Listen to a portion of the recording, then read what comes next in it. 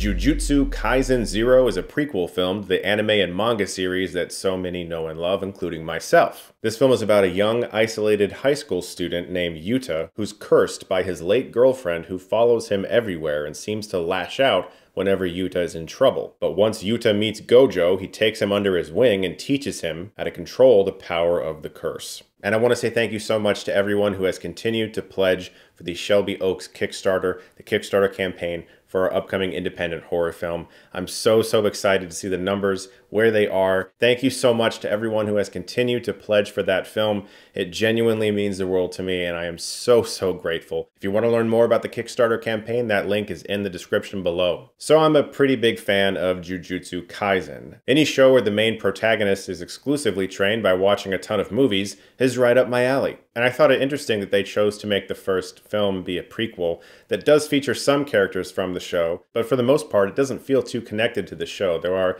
Easter eggs and things you can appreciate if you're a fan, little mentions of things and perhaps some references that could be experienced in a more meaningful way if you had seen the show or read the manga. But in general, you can kind of just go to this movie and get it really easily. You can be caught up fairly quickly.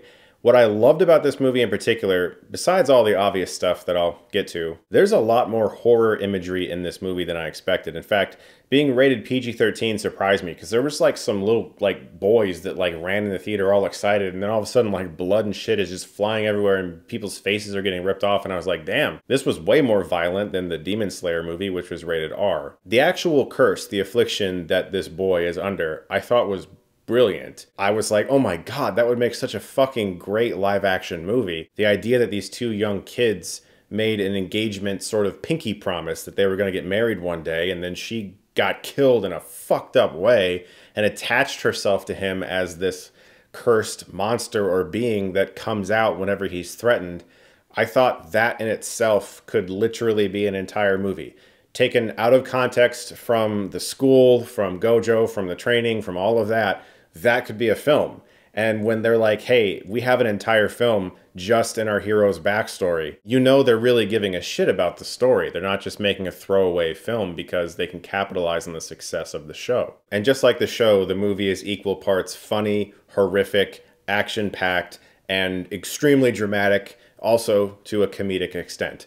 And that's what I love about the show, and that's what I loved about this movie. It would be pointless for me to not mention the animation because it is absolutely fucking stunning. It is spectacular. Mappa, my god, I mean, frame by frame, there is so much movement. There are so many three-dimensional shots that don't utilize CG, that have Maki spinning around in circles with her blade, cutting up a bunch of shit, or even just tracking around Gojo 360 and his body is 2D, but it's continuing to move in a three-dimensional space.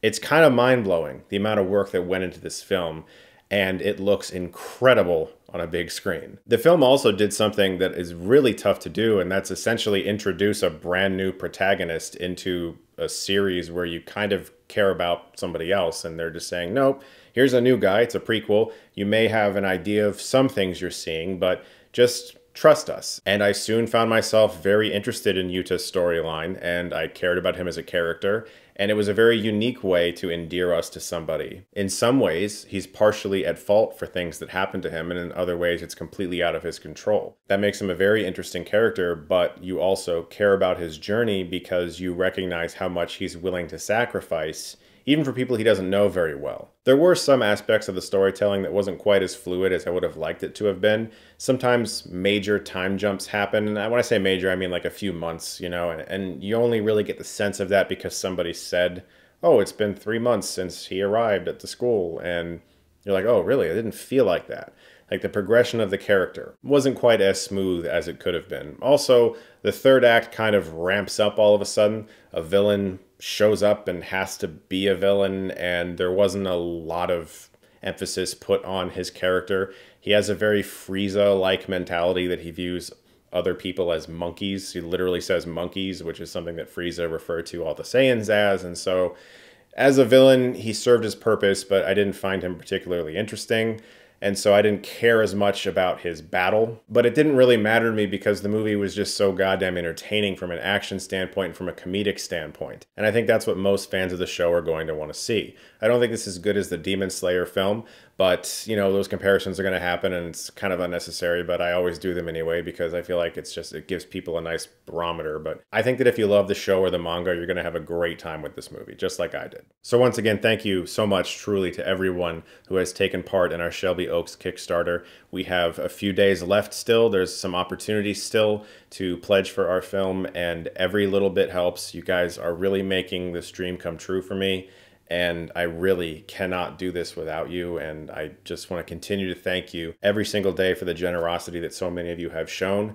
There is still time to support our film, and we could use all the support that you are able to give us. Thank you once again. That link is in the description below. You guys are the best. Look forward to more videos very soon. And if you like this, you can click right here and get Stuckmanized.